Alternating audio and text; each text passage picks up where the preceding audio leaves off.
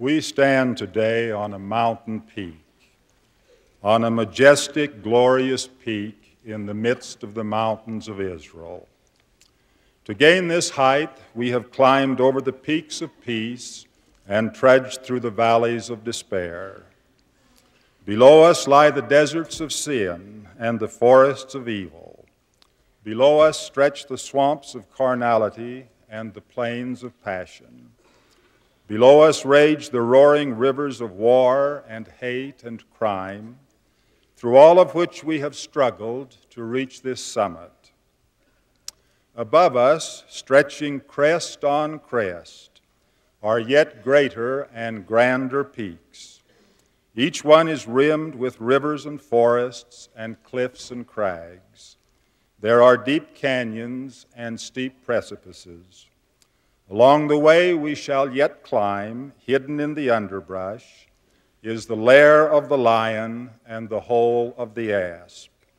Venomous serpents are coiled on ledges beside the path, and jackals lurk in dark caves by the wayside. Our onward course will not be easy. The way ahead will be blocked by a landslide of lasciviousness. An avalanche of evil will bury the trail. As we trudge forward, sharp rocks will cut our feet.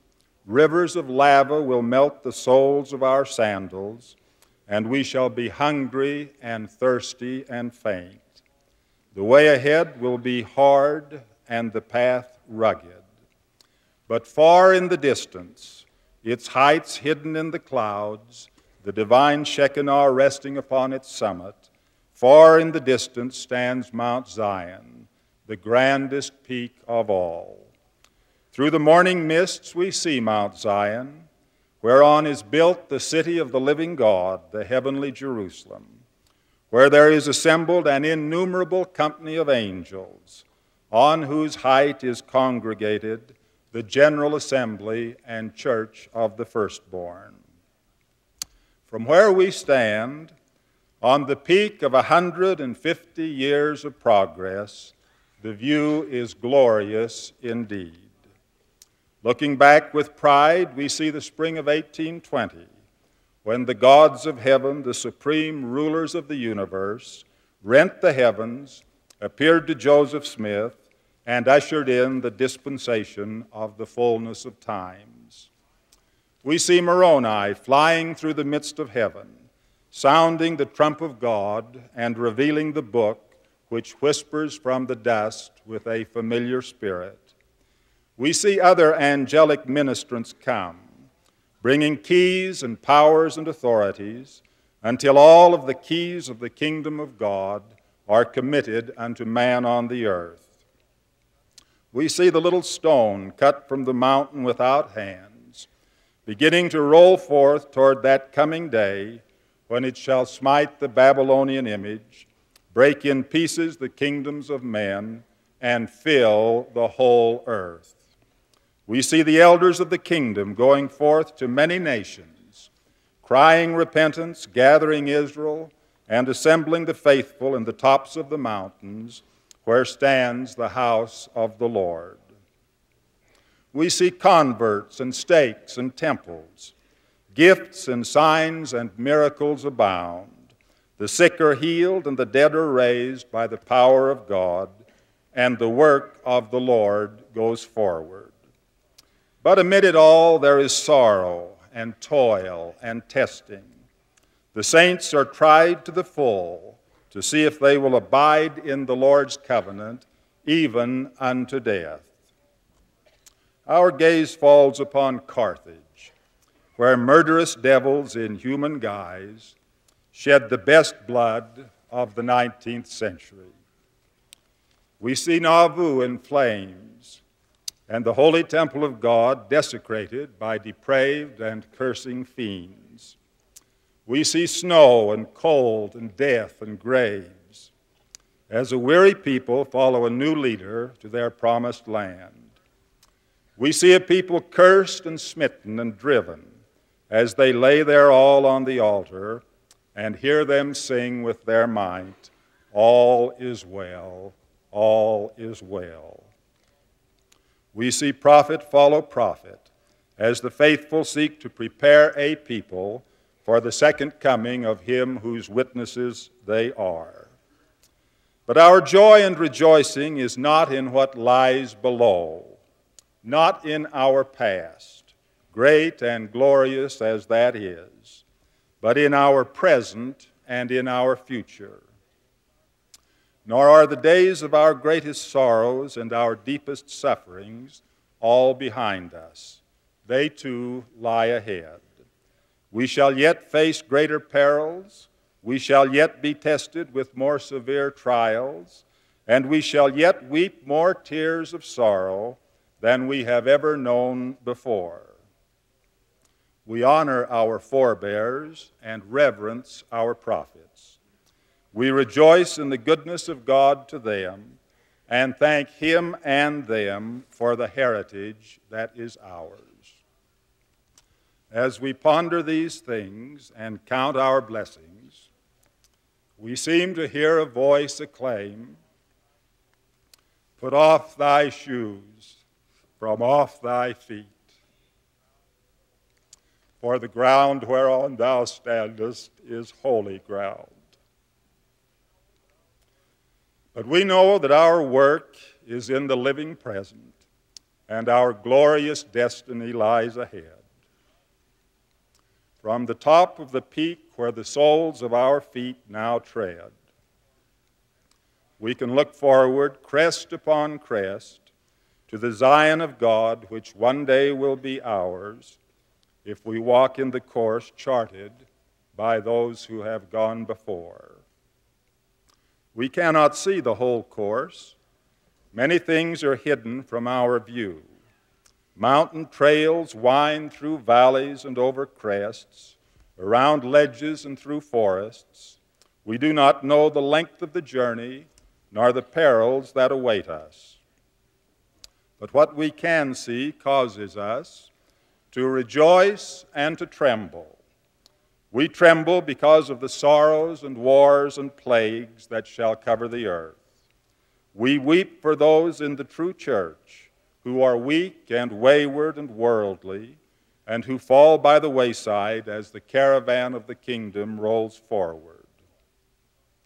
We rejoice because of the glory and honor that awaits those who come forth out of all this tribulation with clean hands and pure hearts. Looking ahead, we see the gospel preached in all nations and to every people with success attending.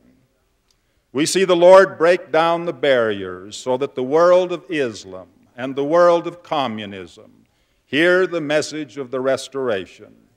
And we glory in the fact that Ishmael as well as Isaac and Esau as well as Jacob shall have an inheritance in the eternal kingdom. We see congregations of the covenant people worshiping the Lord in Moscow and Peking and Saigon. We see saints of the Most High raising their voices in Egypt and India and Africa. We see stakes of Zion in all parts of the earth, and Israel, the chosen people, gathering into these cities of holiness, as it were, to await the coming of their King. We see temples in great numbers dotting the earth, so that those of every nation and kindred and tongue and people can receive the fullness of the ordinances of the house of the Lord, and can qualify to live and reign as kings and priests on earth 1,000 years. We see the seed of Cain, long denied that priestly power which makes men rulers over many kingdoms, rise up and bless Abraham as their father. We see the saints of God, who are scattered upon all the face of the earth, rise in power and glory, and stand as lights and guides to the people of their own nations.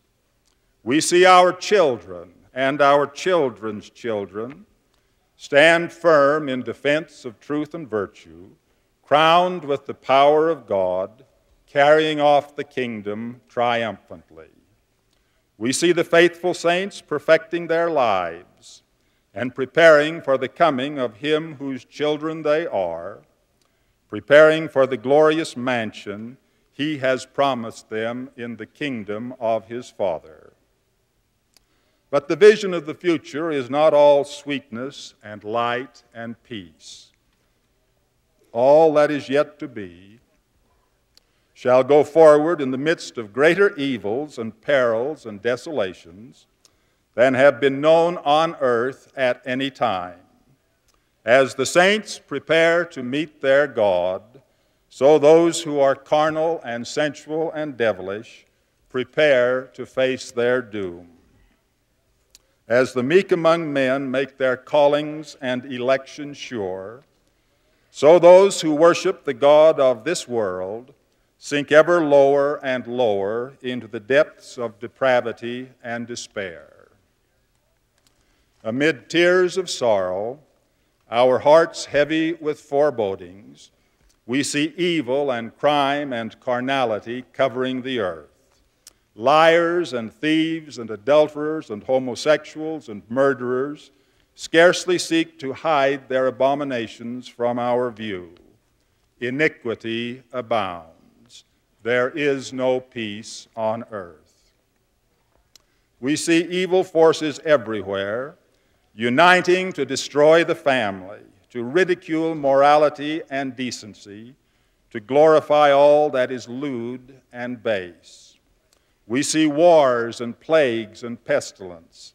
Nations rise and fall. Blood and carnage and death are everywhere. Gadianton robbers fill the judgment seats in many nations. An evil power seeks to overthrow the freedom of all nations and countries. Satan reigns in the hearts of men. It is the great day of his power. But amid it all, the work of the Lord rolls on. The gospel is preached and the witness is borne.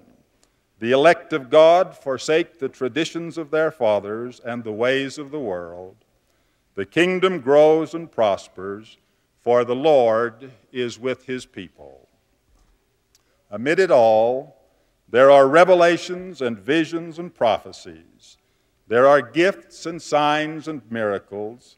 There is a rich outpouring of the Holy Spirit of God. Amid it all, believing souls are born again. Their souls are sanctified by the power of the Spirit, and they prepare themselves to dwell with God and Christ and holy beings in the eternal kingdom. Is it any wonder that we both rejoice and tremble at what lies ahead? Truly, the world is and will be in commotion, but the Zion of God will be unmoved. The wicked and ungodly shall be swept from the church, and the little stone will continue to grow until it fills the whole earth. The way ahead is dark and dreary and dreadful. There will yet be martyrs.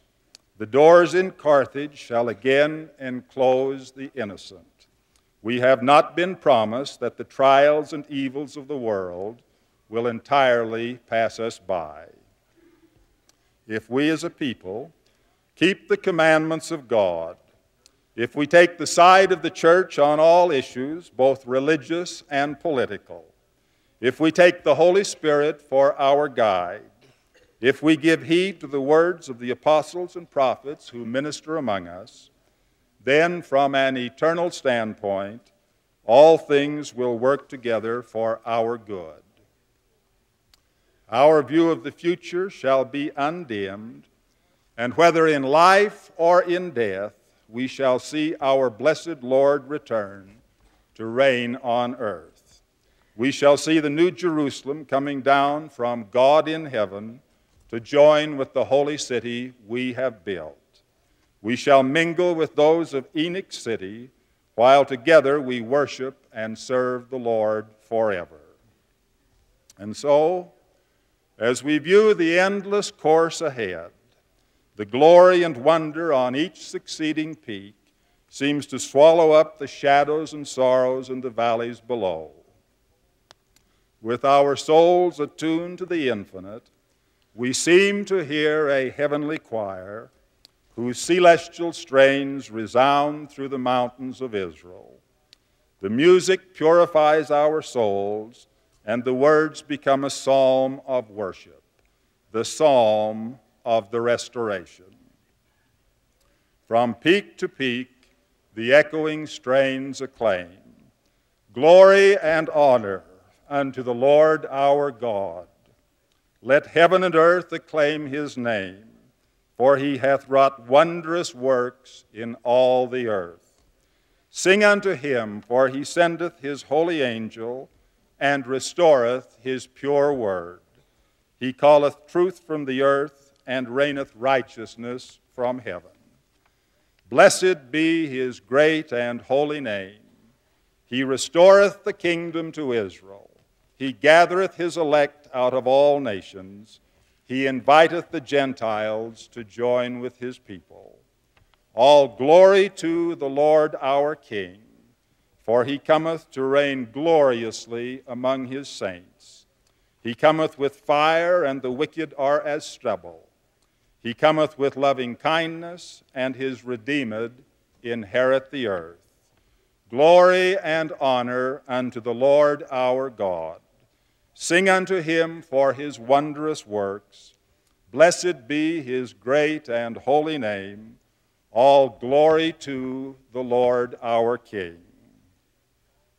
And as these psalmic words echo and re-echo in our hearts, we hear other things that it is not lawful for us to utter. And there comes into our hearts the sure witness that he who called his ancient covenant people, he who guides and preserves us at this hour, even he will be with us and ours everlastingly. Our souls are at rest. In the name of the Lord Jesus Christ, amen.